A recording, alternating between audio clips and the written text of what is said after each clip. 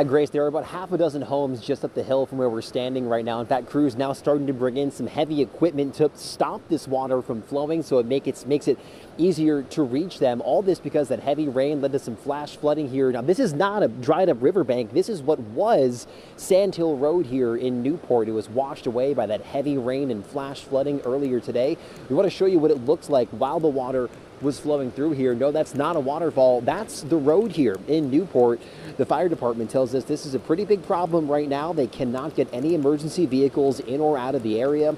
They also say that about half a dozen people do live up the road from here. The only other way out is an old Class 6 road that firefighters tell us is impassable for most vehicles. First responders are here assessing the damage right now, trying to figure out safe ways up and down the hill to reach those people.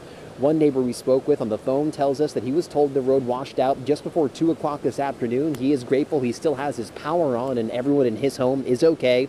Another person we spoke with says that he's seen some storm damage on this street before, but nothing to this extent.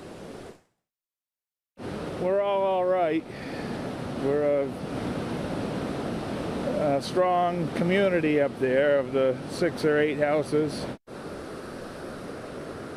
And to give you an idea of just how serious this damage is, if you take a look down by my feet right now, you can see all the rocks that have been washed away in this strong water as well. We spoke with the fire department just a few minutes ago. They tell us it would likely take days to get things back in working order here.